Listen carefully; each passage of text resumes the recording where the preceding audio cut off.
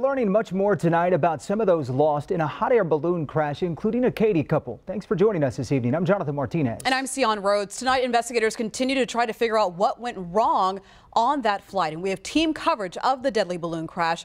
Our Haley Hernandez following the investigation from Caldwell County. But we start tonight with Bill Spencer, who's live in Katy, where the community is mourning the loss of that couple on that balloon. Bill?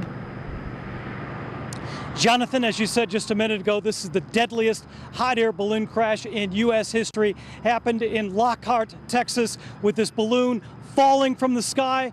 Witnesses described as seeing a fireball in the air before that hot air balloon plunged to the ground. So many terrific people lost in this horrific tragedy. At least one couple from right here in Katy, Texas. This may be one of the last photos taken from the doomed hot air balloon, a picture of pure tranquility, taken just 12 minutes before Matt Rowan and his newlywed wife Sunday plunged to their deaths with 14 other people. Him and Sunday were the cutest couple. Everybody rooted for them. They really were. I mean, she was the sweetest thing, and Matt was, adored her. Matt and Sunday had just moved to San Antonio to start a new life together. Another beautiful couple, Joe and Teresa Owens, also aboard that doomed balloon, were from Katy. Teresa was loved and cherished at the Tigerland Child Care Center, where she worked as a toddler teacher and was adored by her students. Then there's Paige Brabson and her mother, Laura Lee. Paige had just given birth recently to her very first child.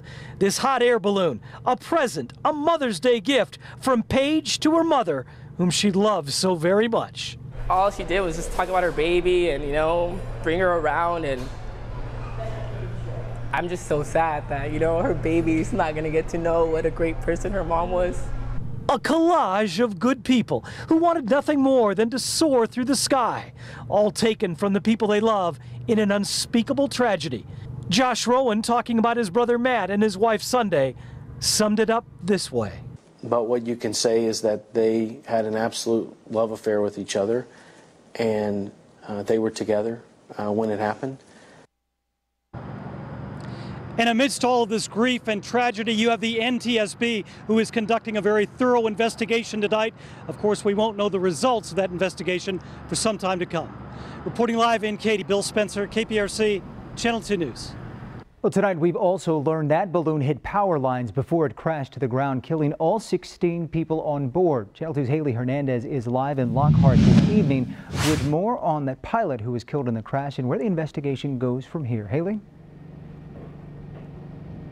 Jonathan, the darkness makes it difficult to see, but actually right behind me are those power lines you were referring to. They are massive, high-capacity power lines that stand probably 5 stories high. And investigators for the first time this afternoon said that that balloon is thought to have hit the line, not the tower, but hit the line. And why it hit is what's under investigation now.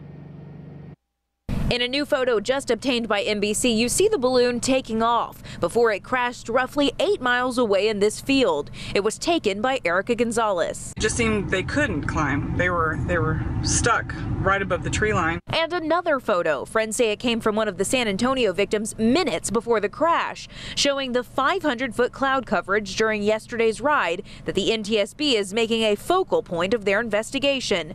Sports balloonist Bruce Lavorna spoke about that with NBC News. Would you have flown with a 500-foot minimum on Saturday? No. Why not? Because it doesn't give you room to get out of things that are in front of you.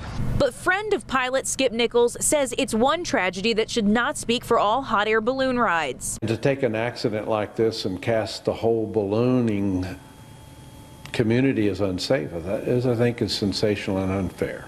Still, this is one of the worst hot air balloon crashes in history. The official death count, 16 people. The National Transportation Safety Board says they are looking into whether the pilot filed a passenger manifest before taking off, because balloons do not usually file flight plans, nor do they ever have black boxes. So the NTSB is pleading with the public to surrender any more cell phone video that's out there.